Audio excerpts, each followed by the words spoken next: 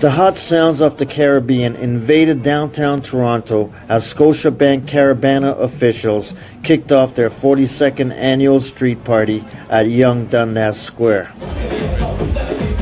We're proud to be the official newspaper of Caribana. We're going to continue to bring the events of Caribana to the city of the GTA as they happen. About 1,000 people jammed the square during the lunchtime heat to listen to calypso music and watch the costumed dancers. Why do you look forward to Caribana so much?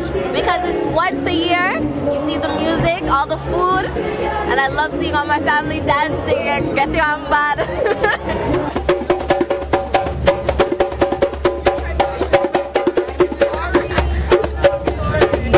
The smell of Caribbean food was in the air as partiers got warmed up for the 2-week extravaganza that wraps up with a massive August 1st parade on Lakeshore Boulevard.